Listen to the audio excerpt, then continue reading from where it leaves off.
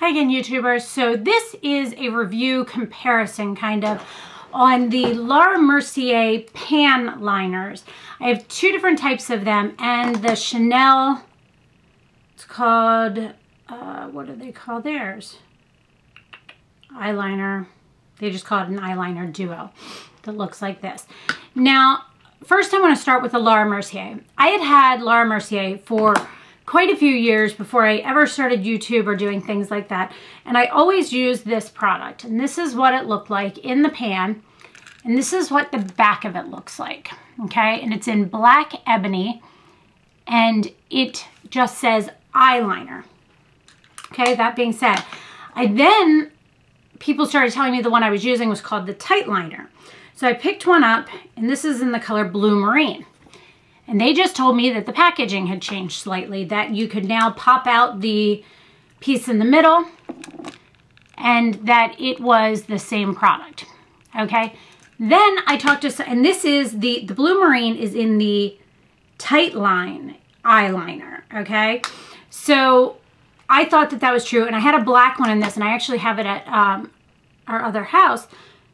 And it never worked the same for me. And how I tend to use these is I use, oh, sorry, just banged the camera. I use one of two brushes. I should have pulled all this out ahead of time.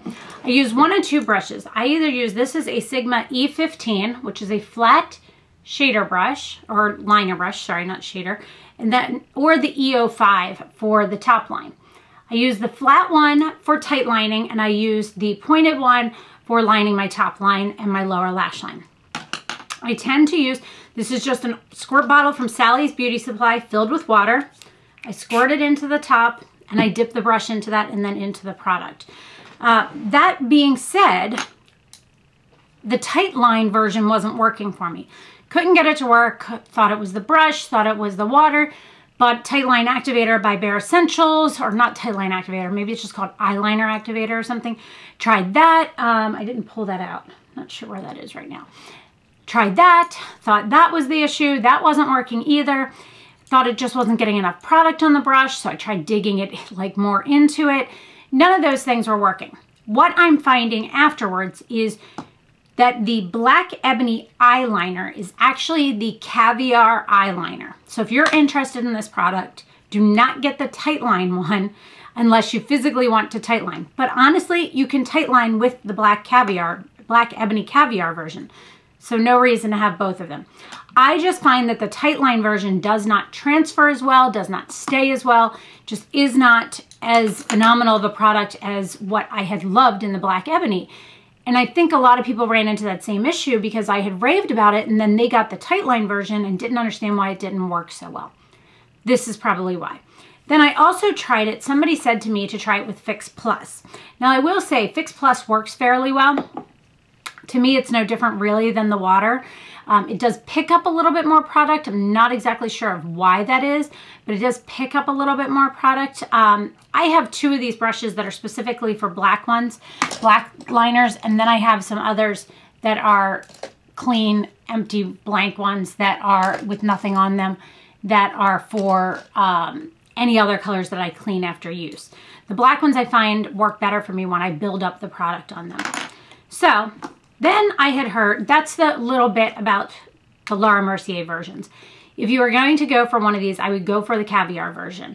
Also, I have a set. I love this set. If you want to try one out, this was a holiday set, Luxe Color Portfolio Holiday 2011. And I've used this quite a lot. But this one has 3 of the eyeliner version, okay? And it's powder on them, sorry, Ground Espresso eyeliner, Black Ebony eyeliner, and Burgundy Wine eyeliner.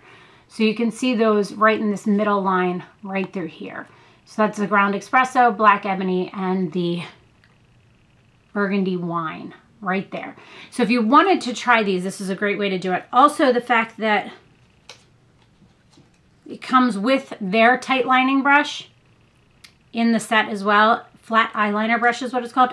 I used to use that brush. I find it to be a really nice brush, but I will, let me pull it back out and I'll tell you guys this, show you guys this real quick, because I think someone asked me about the difference in this. Is this brush has way more give than, say, where is my, where is it? Why can't I find this? Oh, it's right here in front of me. Then, then my Sigma brush, you can tell the difference in the height right here. So that's really showing you the difference in what these two brushes are. The Laura Mercier is a great brush, but for the money, I personally prefer the Sigma one. It just has more stiffness to it. This one moves a lot more. And I find that the Sigma one just works better for me. There is another version too. It's the e.l.f. Had these forever and a day. The e.l.f. brush, it is almost exactly like the Sigma one if you can't get a hold of Sigma or don't want to place an order just for one. But I wanted to tell you guys about these and tell you what the difference was that I found between these two products. So that is a huge part. In the meantime, sorry, I have the sniffles. I also heard Lisa D1 talking about this Chanel. It's actually called Duo Eyeliner Professional in Dior Lame, number 10. And it has a black, and it has a black with a shimmer to it, which is almost a dark gray. You can see it right there. You can see the glitter in it a little bit. So I was really excited to give this a try, and I purchased it, and I love the way it applies. It applies so nicely, very much like the Laura Mercier. However, I found halfway through the day, the color started transferring up into the crease. So I wasn't happy about that. Again, I tried the activator. The activator didn't really do anything for me. I tried the Fix Plus. The Fix Plus worked better again than water. I don't know why I don't tend to grab for the Fix Plus. I just find the water to be easier, and it tends to work the same for me. However, with the Chanel one, I will say that it still transfers. And for the money, I think you're talking like Laura Mercier's like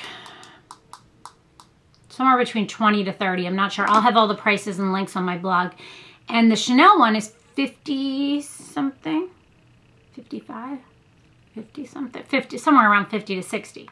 Yes, you get two eyeliners in it, but if it's going to transfer, I don't know. It just, I wasn't sold on it. So of these two, I would definitely suggest to go with the Laura Mercier. Laura Mercier has a ton of color options. As I said, you can buy it in a set like this. This though is like 98, 95, 98, something like that. Again, it's available on Sephora and probably Nordstrom's because Laura Mercier is available at both of those. But I mean, I guess if you wanted to try 3 colors, you would be at about $90 anyway. So with that, you get 3 brushes, 3 eyeshadows, and 2 blushes.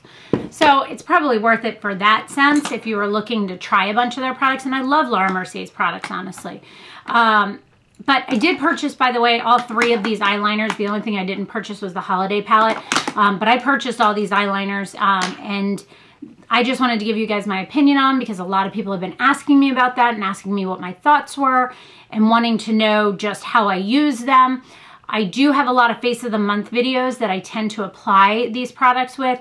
The most recent is the, what would that be, November, December one. And I did apply the Laura Mercier one. I actually applied it out of the book, but it's the same product. So I hope this helps you guys if you had any confusion, if you had any questions about how I've been using these. I have not been grabbing for any gel liners. I've not been grabbing for any pencil liners. I've not been grabbing for any, like, what are these things called? Like these type of liners, the like aqua liners. I haven't been grabbing for any of those things. All I've been using is my pan liners in one form or another. So I hope you guys found this helpful. Let me know if you have any additional questions on any of the products you saw here. And thanks so much for watching. Have a great day.